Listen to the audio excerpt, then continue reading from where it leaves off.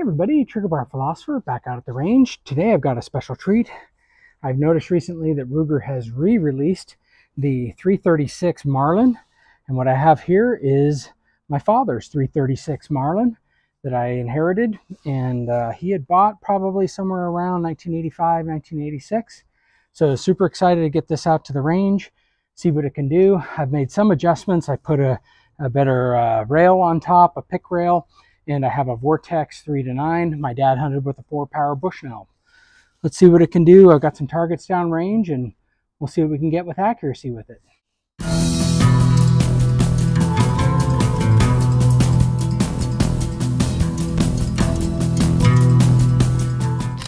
Okay, just taking a look at this Marlin 336, chambered in 30-30 Winchester.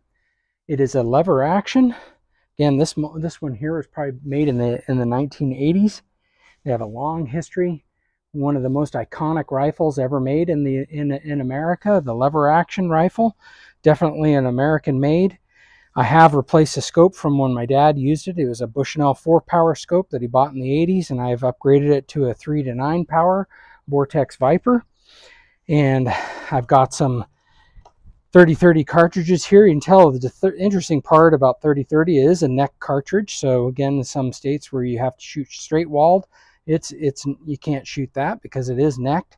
And then also it's rounded. Why is it rounded? Well, because these bullets sit in a tube, and if you had a sharp bullet, it might come back up and poke you in the primer and cause your gun to explode if you were running around with it or something like that. And there have been quite a few known instances of that. So got to have one of these rounded bullets, and the soft lead is really kind of a typical one that these were made for. And so that's what we're just going to be shooting for. I have some American Eagle ammunition here. I believe this holds 5 or 6 rounds. I think I have 6 in it right now. Then you can have one in the chamber for 7. So awesome gun, and a little bit of a tribute to my dad. You know, he was the one who got me into shooting and got me into hunting. He wasn't necessarily a big-time hunter himself, but he did it because he loved me. So, Dad, here, this one's for you. Every time I get this rifle out, I can't help but think about my dad hiking some of the mountains out in Utah when I was a kid. It was just a lot of fun to be out with him, out in the wilderness, out looking for deer. My dad always joked when he'd come home empty-handed that was the best gift that he had. He spent a day with his son and didn't have to clean a deer. So let's get to shooting and see what we can do and see what this rifle can do. This rifle isn't particularly known for its accuracy, especially when you have most of the guns only have iron sights loaded up on them. But you know, I have been able to shoot sub MOA on this with Hornady Revolution and this scope on it. So I know it's capable of doing it. It's not quite probably capable of it with the Hornady interlock, but yeah, let's see what we can get going on this.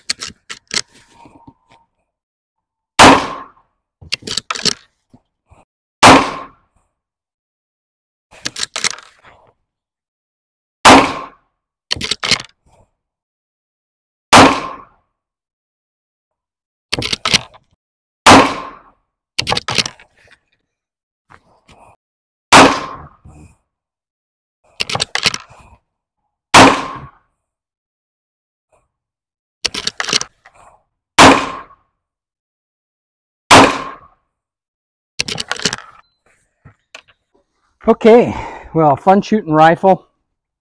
This one doesn't come with a any kind of shoulder rest, and so yeah, it kicks a little bit harder because it's all hard back there. But let's just take a look a little bit more at the action of this rifle now that we have it going. As you can see here, we pull this, it opens the chamber, brings this back. That's important to remember, that this thing is going to be coming back when you're doing it, in case you have your hand back there. Done that before. And then this has one of the smoothest actions you're going to find, the lever action. Just comes back in so smooth, it picks it up. It's got a side loading. It does not have a tube loader like the Henry models. It does have this hammer, and it's got a stock hammer flange on it, so that you can lower this hammer into half cock, or sorry, you can lower this hammer there. Now it's into a safe position, and that is the safe position there. It's not really half cock, but it's just cocked and locked. You'd pop your hammer up and you'd be able to go good and go. Pull that trigger. It's got a nice, light, crisp trigger on it. Just love it. You're just right at the ball, at the base. There's hardly any play in that. So yeah, let's go down and take a look at what we did. I don't think we shot great groups, but I don't think this Hornady whitetail is known for its accuracy, especially at the 30-30, but let's go down and take a look and see what we did. All right, so not incredibly great accuracy. I'd love to say that I was moving the scope, but that's about what I was getting. With that 30-30, definitely have seen it better. I don't think it likes that American core lock. I'll put up a image of when I shot a little bit better with that. You know, is what it is.